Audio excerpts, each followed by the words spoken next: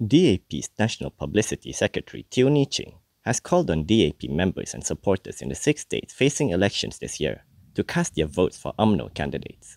She said this is to ensure a better future for the country. She said now that they are together in the unity government, all political parties in the government needs to win in the state polls to ensure continued stability.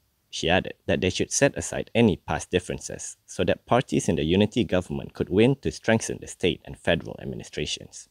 She said DAP definitely wants to retain all its seats and hope component partners like PKR, Amanah and Umno will also win in their areas. She said it is important to get a mandate from the people, and if all parties in a unity government can win big, it will be an endorsement of the government's capabilities and achievements. Yesterday, Umno Supreme Council member Ahmad Mazlan was also reported to have urged Umno supporters to vote for DAP candidates in a bid to strengthen the unity government.